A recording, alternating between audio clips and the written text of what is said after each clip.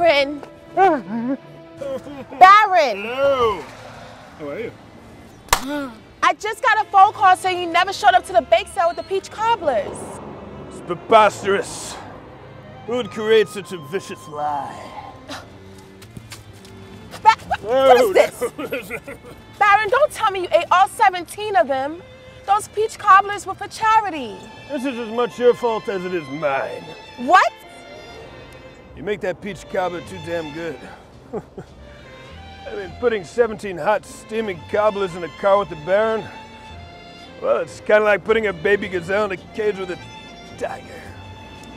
I was up all night making those. You really don't think of anyone but yourself, do you? Look, why don't we go back to my place, put on the DeBarge acoustic album, and I'll help you remake the cobblers. No, you're not hearing me. The bake sale ended 2 hours ago. And so did we. Have you lost your mind? No, but somewhere along the way, you lost your soul. Come back to me when you find it.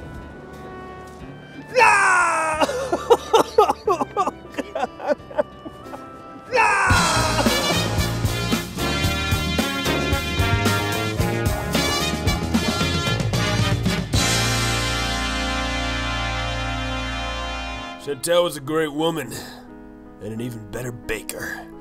If I was to get her back in my life, I'd have to change my evil ways. But how? Her words kept ringing in my head. Somewhere along the way, you lost your soul. I was used to feeding my stomach, but how can a man feed his soul? Then it all came together. Soul food.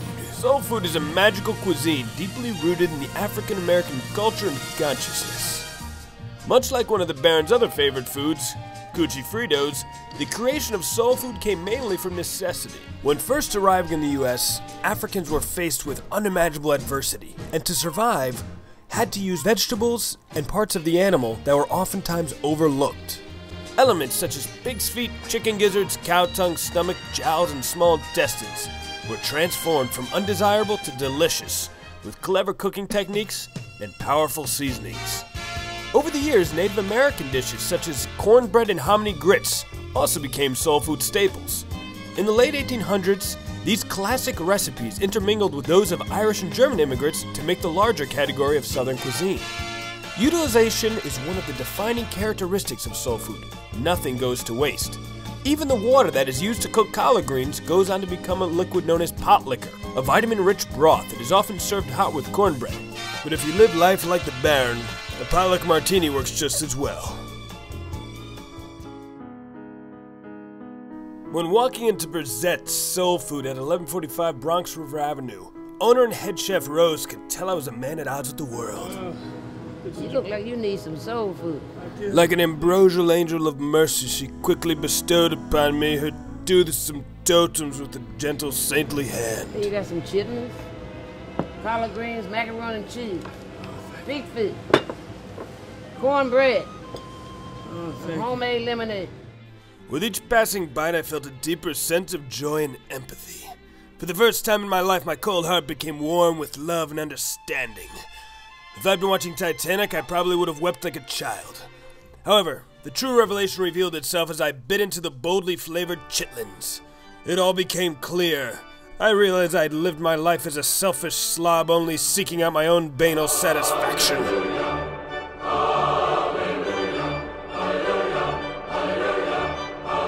I wanted to change. I wanted to change the world, but how?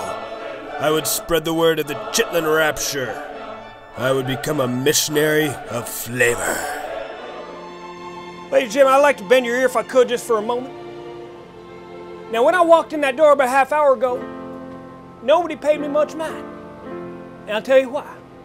Because you had no way of knowing that the well-dressed man sitting right here at this lunch counter, where you break bread, was the same man who opened the door every time temptation knocked.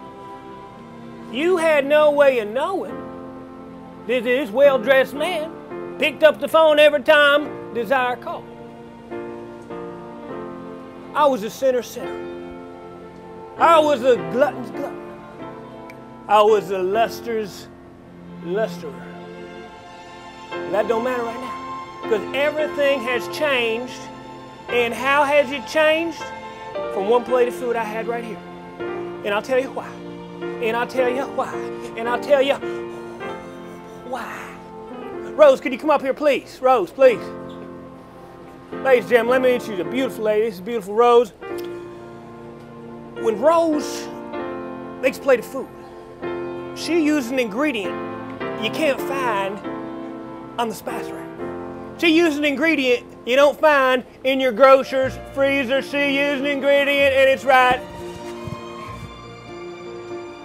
That's called love. And that's what soul food is all about. She didn't look at a customer coming in and say, oh, look, that's a friend of mine. That's a member of my community I know my whole life. I want to make them a special plate of food. No, she looked at Baron Ambrosia, a perfect stranger, and she did the same thing. Because when it says soul food above the door, it means there is food made to heal the soul. Quiet down, people try to eat. Demon's gone. Yes, ladies and gentlemen, you are seeing a miracle happen right now. Hallelujah, amen. Hallelujah, amen. Hallelujah, amen. Hallelujah, amen. I'm from North Carolina. I cook some good food. Jamila's my best waitress, and my only waitress. And we serve everything. Pig feet, ham hock, fried chicken, barbecue ribs, turkey wings, collard greens, macaroni and cheese, candy yams, black-eyed peas, peas and rice, peach cobbler, banana pudding, sweet potato pie. We serve everything. The secret to good soul food is you got to want to do it. You have to want to do it. You got to love to do it because it's not an easy job. And it's something that have to really be in you. My soul food pilgrimage continued to Filet of Soul on Westchester Avenue, where Cynthia and the team start off every morning cooking only with the freshest ingredients. Along with all the classic sides and a mysterious house elixir known only as Triple Blend, Filet of Soul specializes in crispy fried fish and homemade hush puppies. But the question remained, did they truly understand the soul food philosophy? The secret to good soul food is a lot of love. Cooking with love. Cooking with love. That's the secret to it. Cook it with love. When it's made with love, it becomes addictive. Now notice there's no cursing in here. Absolutely. Our food is blessed. And we don't want anyone to come in and curse it. Oh, and blessed it was. For sanctified felt I when enshrouded in the gentle cloak of Cynthia's holy hush puppies. I continued with my newfound energy to speak the word of my noble discoveries to all who'd listen. But if I expected this information to ever get back to Chantel, I'd have to find a larger soapbox. What you need to do is you need to send me in some of your homemade foods so I can eat it. And I can tell you how good it is and I can feel it inside of me. If you want this message to continue on the air, you need to call the number at the bottom of your screen right now. Because I need you to send in your food, your homemade food, your baked goods, your green, you make macaroni and cheese, all right? And if you want me to tell you how it is, I gotta know how it tastes. Hello, caller. I see you've been doing a lot of good for the people, Reverend Baron. Yes. Well, thank you very much, miss. Never mind who I am. I just want to pledge one peach cobbler. Now, would you like to have that sent in? Or would you like Reverend Baron to come and pick that up?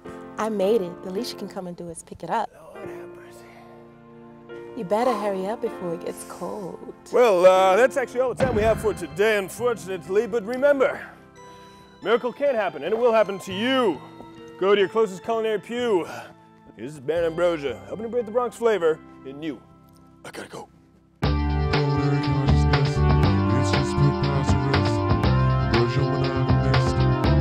The start of this culinary consciousness. It's just preposterous. Ambrosia monogamist.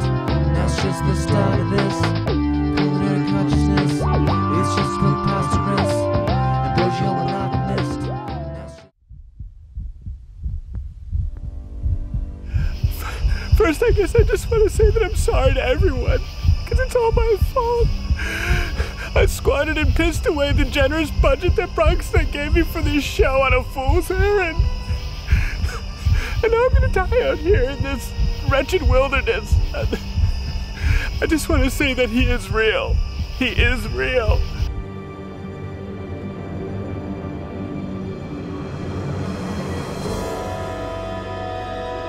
Before we go any further, let's see how your gentle Baron reached such a disquieting quagmire. Well, it all began simply enough with a puff piece I was putting together about the glorious Bronx park system. One seldom realized fact is that the Bronx has the most park space of any of the 5 boroughs. And one of the city's grandest outdoor spaces is right here, in the illustrious Van Cortlandt Park. With its 1,146 acres, it is New York's 4th largest park. And also contains... Suddenly I caught the aroma of something not unlike succotash. I heard a rustling in the bushes. What I saw appeared to be half man and half carrot. It quickly took off in a horrific jig-like scuttle. I knew what I had seen, and it was the discovery of the millennium. I soon uncovered that the Bronx had a rich history and lore surrounding a creature that appeared to be a carrot that walked like a man. Both Native American tribes and Dutch settlers had documented sightings. In the mid-1930s, a piece of film surfaced showing the Carrot Man in its environment, but was widely dismissed as a hoax. Over the past 20 years, with increasing interest in cryptozoology, there have even opened up a few Carrot Man businesses to cater to the influx of what this coiffer is terming Carrot Man tourism. The most famous and delicious of all is Lloyd's Carrot Cake, located at 6807 Broadway. This small artisan bakery makes what many claim to be the best carrot cake in the history of the world. It all began when basketball great Lloyd Adams decided to put his top secret family recipe for carrot cake to good use. It was sort of like a one-man band. He would go around and sort of do sales, call on local restaurants and coffee shops and up for sale, and he would do the delivering, and then in the evening he'll come home and do the baking and get ready for the next day, all while maintaining a job, I might add. So he did it, and it really took, I mean, the product is so compelling that, you know, every salesperson he called on, they really agreed to carry the product. It is a phenomenal cake. There is no cake like it. I mean, it's extremely moist, and it's natural in that we don't use any artificial life extenders to extend the shelf life. It's all natural ingredients that we use. And to top it off, it's a kosher product. No longer selling just carrot cake, Lloyd's has gained a strong following for their German chocolate cake, carrot nectar, and an exquisite red velvet that was in no way inspired by the red velvet monster of Pelham Bay. We are in the process of opening a cafe in Manhattan to sort of complement this business, which is more sort of a wholesale operation here. Now, one more question. Due to your location, your product, and your mascot, I assume you're familiar with the Legend of Van Cortlandt Park. The Legend of Van Cortlandt Park? Yes, the Carrot Man, Betsy. I'm talking about the Carrot Man. The Carrot Man. Carrot Man. This is it. This interview is over. Oh, really? I knew that if I was to get to the bottom of this mystery, I would need to elicit the help of an old friend, world-class cryptozoologist Dr. Martin Barnett. And by a godly stroke of luck, Dr. Barnett, who actually lived in Oklahoma, just happened to be in New York that week, giving a lecture series at Columbia on his new book, The Carrot Man Is Not a Hoax. Before we could go on our hunt for the Carrot Man, I needed to make sure that my new Bronx community was safe. Much like the shark nets off the beaches of Australia, I used the remaining Bronx Flavor budget to put up an anti-carrot fence to protect the innocent people of the Bronx, who just wanted to use the park in peace.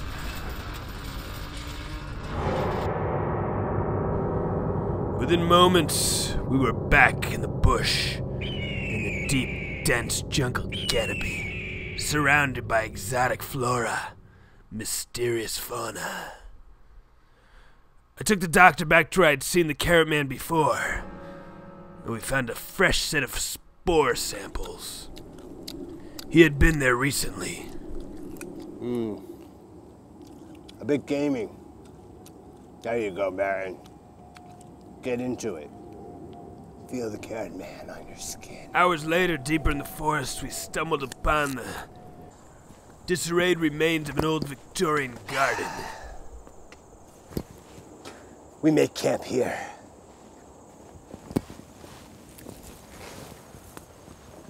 Hi, I'm Dr. Martin Barnett. I'm a cryptozoologist. A lot of people believe that isn't real science, but believe you me, it's as real as day and night. Some of my more noted finds are the lobster boy of Nova Scotia. Yes, he was a wily critter. Half boy, half lobster. Who mated with which? You don't want to know. For a long time, I've been interested in the legend of Van Cortlandt Park. You may be thinking right now, he's not as famous as the Yeti, Bigfoot, Loch Ness Monster. But yet, he's more dangerous than all three combined. I've been banned from Colombia. I won't go into that. We will capture the carrot man of Van Cortlandt Park. And who will mate with who? You don't want to know. It was a few hours after midnight, and the doctor heard the carrot man squealing in the distance. He ran off into the inky darkness.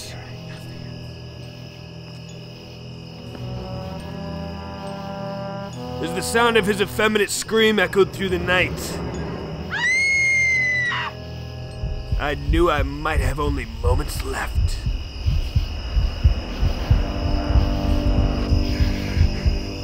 Dr. Martin Barnett has been gone for over 2 hours. I'm pretty sure that he has been ravaged by the vicious carrot man. I've got one more piece of carrot cake, and I don't know what to do. This is Baron Ambrosia, helping you bring the Bronx Flavor. I am the carrot man. I am the carrot man. No, doctor. I am the carrot man. It's just preposterous. Ambrosia monogamist. That's just the start of this. Comedic consciousness. It's just preposterous. Ambrosia monogamist. That's just the start of this. Comedic consciousness.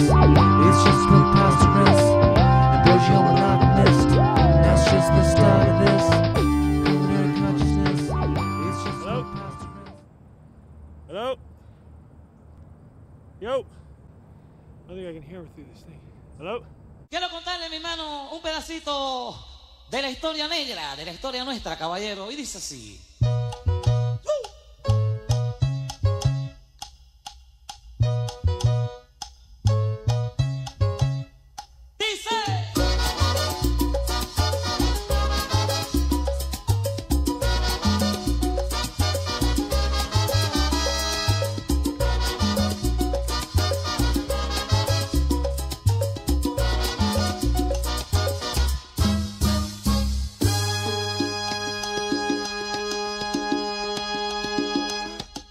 Los años 1600. Baron Ambrosia. ¿Tú le dijiste a Ozzy que el bacalao de ella es mejor que el mío? Mi querida. Yo nunca dije que es mejor. Simplemente pensé con aguacate es mejor. Pero nunca mejor. Tu bacalao es mi vida. Mi pasión. Mi todo. Pues mira, te vas a arrepentir.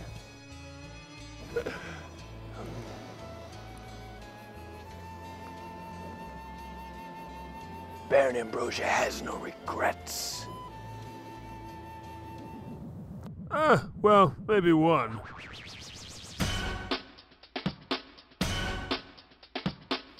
Damn! Wow, look at him go! Yeah, but where's the music coming from? think it's his sneakers. That's right, kids.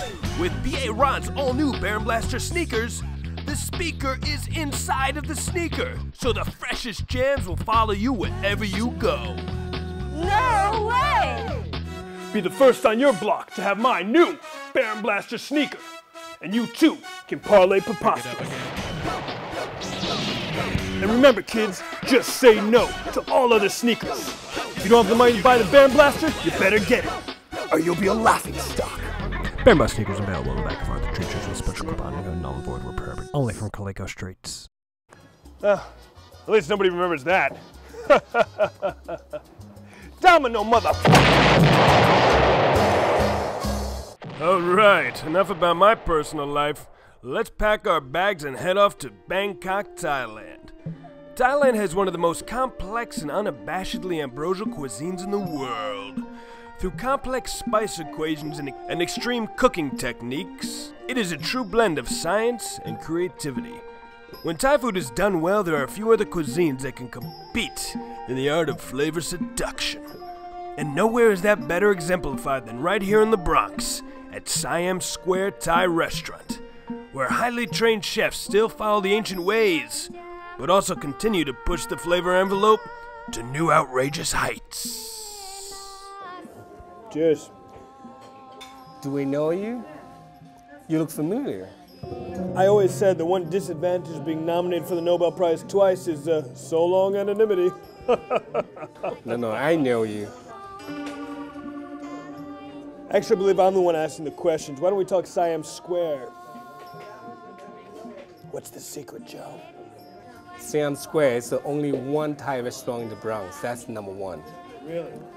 Number two, we carefully make the food. Every single dish is tasty. Yeah, fresh ingredient, fresh food back there, yeah. All kind of seafood. We have it fresh every day. Yeah. And everyone here, you could talk to our customer, they love the food. So what are some of your special dishes? Everything you like. You like noodles? Pad Thai noodles the best. All the curries, red, green, massaman, Penang curry. Whoa, Joe. Let's break it down for those amongst us who aren't fluent in curry speak. One largely held belief is that the term curry, or gari, came from the Tamil people of southern India and means sauce. Over the past millennia, curries have spread from India and evolved into hundreds of variations throughout the world. The curries of Thailand tend to be amongst the most fragrant due to their generous usage of fresh aromatic herbs and spices. The cumin-laden green curry gains its reputation as being the spiciest due to its promiscuous proportions of fiery green chilies. Red curry follows suit, but on a slightly milder plane through the usage of the red chili peppers. But don't sleep on red, because it's the color of passion. That sassy wench known as Penang uses coconut cream, which propels her customary decadent richness. And finally, massaman curry, which originated amongst Thailand's Muslim communities, is the sweetest, and its contents often include raisins, nuts, sweet potatoes, and sometimes even pineapple. So is there a formidable Thai community in the Bronx? It's a lot of people, a lot of Thai people in the Bronx, which is, it's same as my restaurant. They're in the hidden places. Right. And is this a special place for them to come in their own borough? Actually, you could tell if you see the guy look Chinese, they look Asian. If you see them, you walk past them, they look at you and they smile, you could assume them that might be Thai. And if they don't smile? There might be anyone else. Right. Tell me about these Wednesday nights I keep hearing about. For everyone, you could get your entree and get free wine, all you can drink. So let me get this straight. I can come in any Wednesday night, order an entree, and drink as much wine as I like for free. Sounds good to me.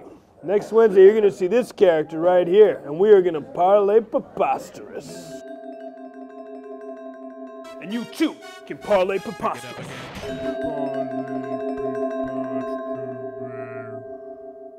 Yes! You sneaker speaker guys. That was some other guy, some crappy guy. I have no idea. I don't even know who he is. That was him. The hair.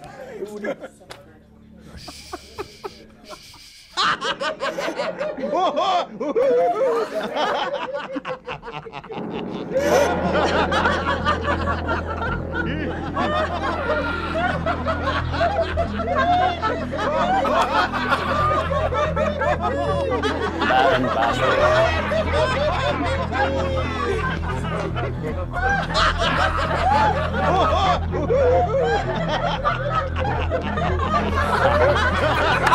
That was you, man.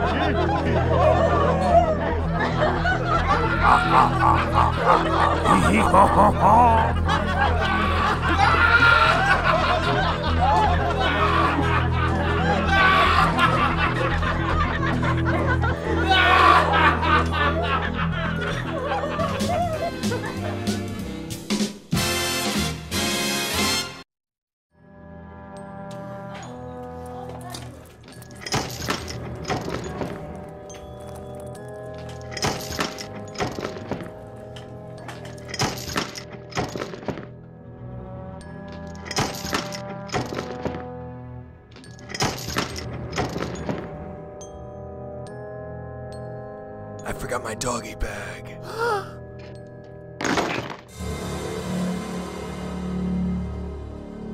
Be the first on your block to have the new Baron Blaster 9000 bass boot. The only boot to pump out 9,000 watts of bass booming power.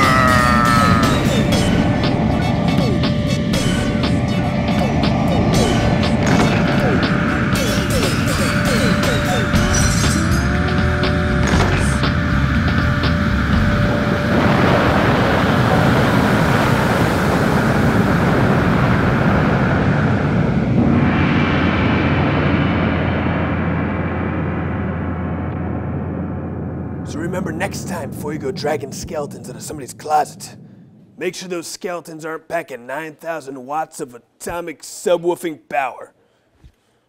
Instead, come down to Siam Square where Thai food is at its most authentic and intoxicating, especially when paired with unlimited amounts of free wine.